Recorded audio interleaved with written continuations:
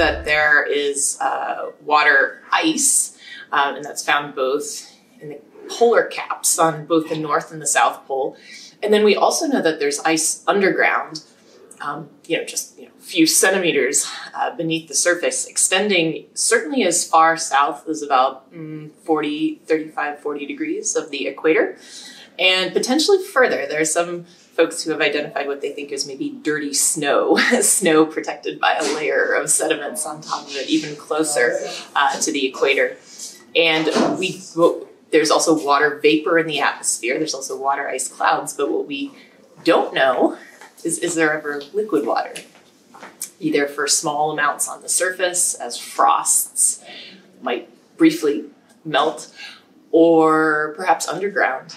We've not sent instruments that are well equipped to understand whether there are aquifers. In terms of the amount of frozen water, it's been best characterized via radar instruments, which have characterized the volume of ice at the poles by measuring the thickness, seeing that, quantifying it. Also using laser altimetry data to further pin that down. That the radar has also allowed the detection of the underground ice in the mid-latitude regions. And then one other thing that we have is neutron spectrometers that detect the amount of hydrogen in sort of the upper meter of the surface. So these are the tools that we have for water so far. There's more to do.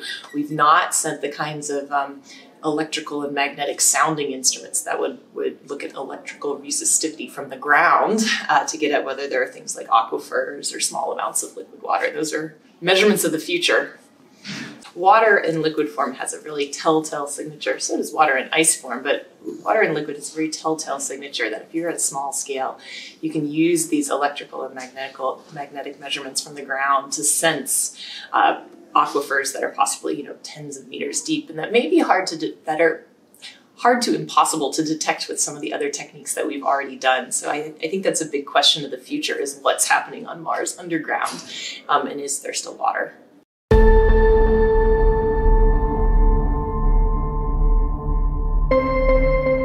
Well, I think the closest thing to Mars on Earth is the Antarctic dry valleys. Why? Because it's cold, but also because it's dry. It's a dry, cold desert environment. So that's the closest thing we have here on Earth for Mars today. And during the Antarctic winter, the temperature range is actually not that different.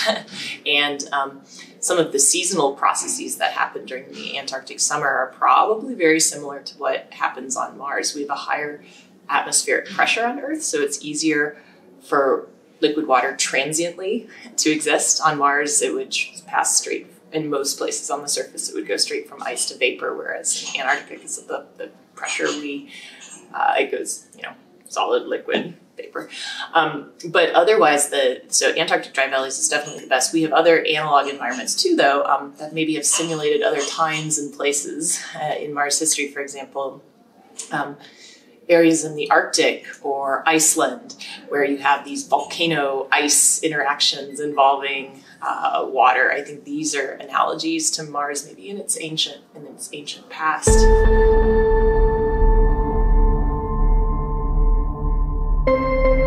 Yeah, the physics, the chemistry, and the geology are largely the same, which is, great. It lets us, of course, apply all of our same scientific tools and knowledge that we have on Earth to Mars. I mean, the big differences, center around differences in kind of the fundamental parameters, like the size of Mars is different. It's significantly smaller diameter, less massive. The atmospheric composition is, of course, different, 96% CO2, very thin, though, atmosphere. And the chemistry, starting chemistry of the rocks is different. The bulk chemistry is just a little bit different. It's basaltic rocks like you might find from a volcano in Hawaii or Iceland or India, but with a bit more iron. So how does that affect the system as the reactions go on? So it's the same. One can apply the same physics, chemistry, geological principles, which is what makes it familiar. But then there are these differences that make it foreign. And as you point out, no plate tectonics. As near as we can tell, Mars, at least for the last 4 billion years, has had no mechanism to recycle its crust, once formed, back into the subsurface. So then you have to step back and think about, okay, well, what are the consequences of that? And I think there's some pretty big ones.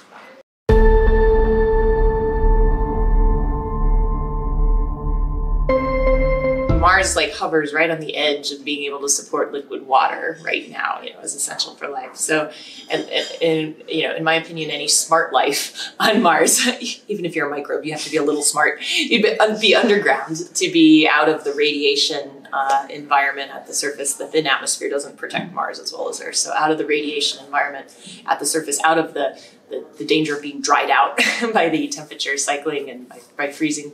So if Mars's surface is right on the edge right now, and any smart life would be underground if there were water underground, which is one of the major outstanding questions. But as we've looked in the past, I think one of the major discoveries of the last decade has been definitively, we can say Mars was habitable. Mars hosted habitable environments up till certainly about 3 billion years ago, and maybe even longer, up until 2 billion years ago, at least transiently. There were lakes, there were rivers, there were hydrothermal systems, and these were fairly widespread. They weren't rare, they were common, that these were all across Mars. So Mars was definitely once a habitable world that was a lot more like Earth. There are two big questions for Mars. One is, why could it be habitable at all? It gets, about 40% the solar flux, so it's quite cold. So you need something to produce a greenhouse effect on Mars. Maybe more on that in a moment. I think we're starting to get some hints of what that could be. The other piece is, okay, given that it once did have these habitable environments, what changed? Why did it stop? Why isn't it like Earth and it still has these? I think for the latter, I really do think the progress of the last decade has gotten us most of the way to answering that question. I think it's a combination of two phenomena. One is that Mars is continually losing its atmosphere to space. And so when volcanic activity shut off and there was no longer volatiles coming from the interior that were released as volcanic gases to help sort of replenish the atmosphere against loss to space, the pressure overall declined and water was lost as well and dried out. I think there's another huge effect, and I worked on this with a student of mine, Eva Scheller. We quantified that actually every time you have a water-rock reaction, you create a hydrous mineral, a mineral that has OH or H2O in its structure. You actually take that water out of Mars's hydrologic system and you trap it in the rock. And then there's no plate tectonics to recycle it back out through the volcano. So actually, the chemistry, the water rock reactions that are forming this record of what the environments were through time are actually at each moment taking water out of the climate system and putting it in the rock. So it's having this effect of drying out Mars over time. And we think that this had as big, if not bigger, an effect than the loss of Mars's atmosphere to space is the one-way trapping of water in Mars's crust to dry it out through time. And water is a greenhouse gas also in the troposphere. So this can also have a cooling effect over time as you take water out of the climate system. So it's just one of these things that illustrates how something that most of us don't think about in their everyday life, plate tectonics, right, may actually be essential for keeping those conditions over time that support habitats.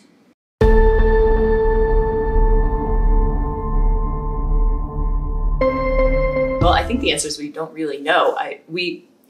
One of the things that's most exciting, I guess, about the Curiosity rover mission in particular, but some of the measurements of meteorites and of other missions beforehand, is that we've actually found in the surface, in the soils, and in the rocks, fairly complex organic matter in terms of being able to host all of the building blocks for amino acids and protein and those things that constitute life as we know it.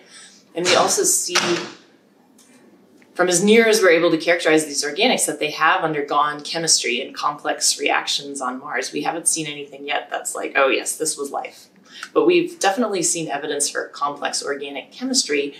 And moreover, there are organics and those building blocks are there for life. So I think we're in the process now of taking those next steps in terms of, are there modern habitats on Mars that do have liquid water that we should go to access to look for life?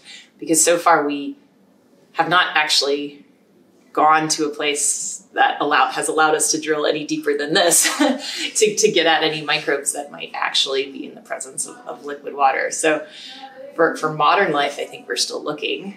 And the same is true of ancient life. But the organics testify to the fact that, number one, there were organics on Mars, and number two, there was some quite complex chemistry going on.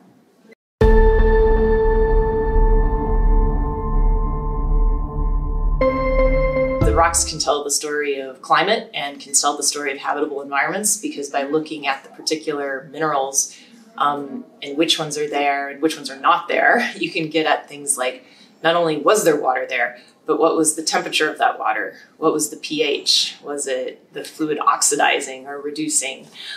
So those are some of the things. We can also get at what was going on deep in the Martian interior. How do volcanic processes work? Because by looking at different mineral assemblages of these high temperature minerals formed in volcanism, we can get to questions about, well, from what depth did the magma erupt? What temperature was it at when it erupted? And then there's even more profound questions you can ask when you get these rocks into laboratory with isotopic instruments, in terms of figuring out what were the building blocks of Mars. By these isotopic ratios, we can trace, well, how much of Mars was derived from the outer solar system versus the inner portions of the solar system, and kind of get to the planetary formation sides of things as well. And I think also, most importantly, when we get rocks into a lab, we can age date them. We can look at particular isotopic ratios of parent-daughter products from radioisotope decay, and get at not only what was happening on Mars, but when was it happening on Mars, and how quickly did things change as a function of time.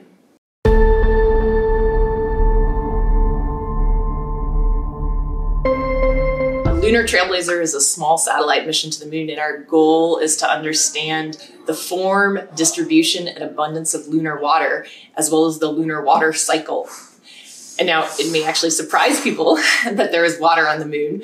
And that is exactly what we're going to study, is to understand that cycle. We know that there is water ice at the poles of the moon, at least in certain locations in certain places, but we don't know how much ice. We don't know exactly where it is, and we don't really know how it got there yet. So these basic questions of making maps of how much for water ice is something we're doing.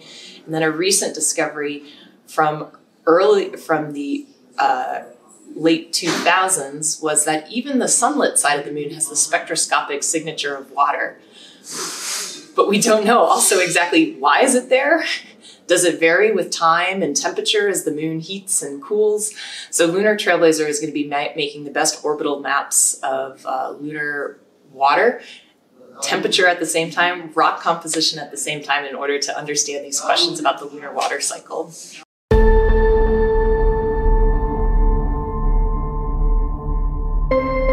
Day-to-day work can entail many things, from working with engineers on an instrument design or understanding the calibration of a particular instrument as we're getting ready to launch for Lunar Trailblazer, or it can involve working on data from the Curiosity and Perseverance rovers that basically, every day comes down to Earth and needs some analysis of, well, what are we seeing? And what does it mean for the plan for where we drive next, or where we make the next measurement? And, I fold that into my day job of teaching as a professor and advising and mentoring students in research. So, it's pretty fun, the typical day in the life of getting to explore planets for your job. Is it always exciting when you find out something new about an outer body, or do you get used to it? It's always exciting. I think we all get used to it a little bit, but that excitement of having the discovery is really what motivates me to stay in this field. I think it motivates, I think it's what all of us are curious about, is what's out there, what's behind the next corner, what's around the next horizon, and what does it tell us about our place in the universe. So it's really exciting.